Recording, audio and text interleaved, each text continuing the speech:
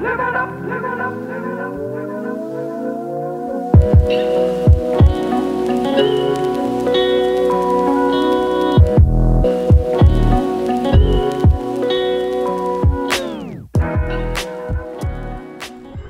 Welcome back to John's Films. Today, as you may have guessed from the opening roll, we are putting together a new workstation. It is a Ryzen 3000 based system with a Zotac 2070 in it. Let's see how it does in Davinci Resolve. Okay, let's look at these specs before we get into the benchmarks. This is a Ryzen 7 3800X we're calling the Windy machine because it was built for Windy, who you see in the B-roll. The 3800X was on sale down to almost $300 when we purchased this. In fact, the whole system was down around $1,850, which tells me after CES this week, maybe we'll see some more price drops. Further down, you can see we chose a Gigabyte AM4 motherboard. We pair that with a Dark Rock cooler. It is always worth it to pay for premium cooling. It does a much better job of keeping you at your top performance. Next, it's an editing, but also software development workstation. We put 32 gigabytes of DDR4 3200 memory in it. She has a 1 terabyte solid state drive.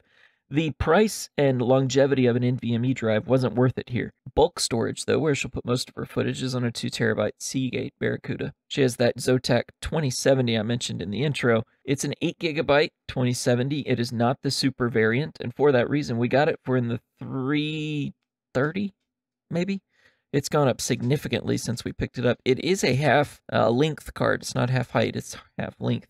So it's one of those mini cards. Finally, we put it in a Lian Li LandCool 1. The LandCool 2, it just launched and looks really sweet. But for the features and the price and the availability, the LandCool 1 became the choice. Finally, put an 850 watt, 80 plus gold certified Corsair power supply in it.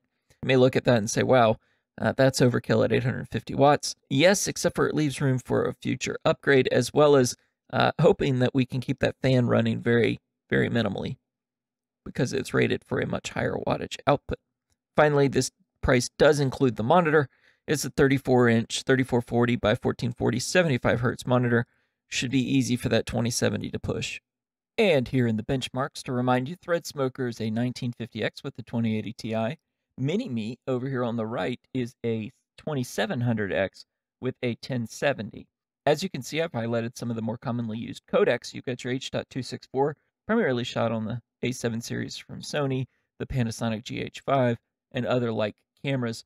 This is at 150 megabits per second, which is a little bit heavier than a lot of those cameras shoot, at least by default, so be aware of that. But it appears that Threadsmoker manages this with a frame rate, average frame rate of 36.4 against a 26.8 and a 21.1 across the Windy and then Mini-Me machines. And finally, Puget Systems assigned score, which is normalized on a 9900K and a 2080 Ti.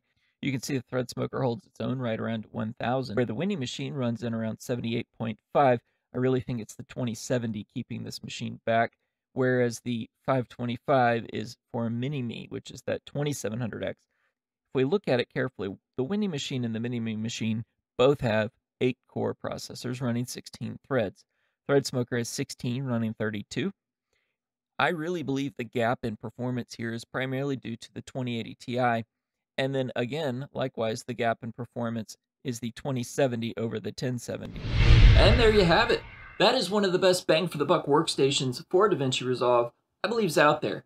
I think the 2070 is a great spot with an 8 gigabyte of VRAM and the clock and core count. I think that's a really good purchase. When you're looking at the top-end performance, I still think on the consumer card side, the 2080 Ti is fantastic, but overkill.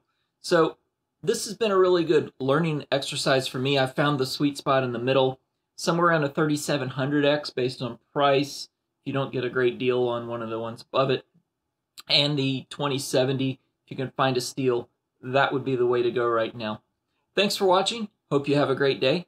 Like and subscribe so others can find this video, and see you next time.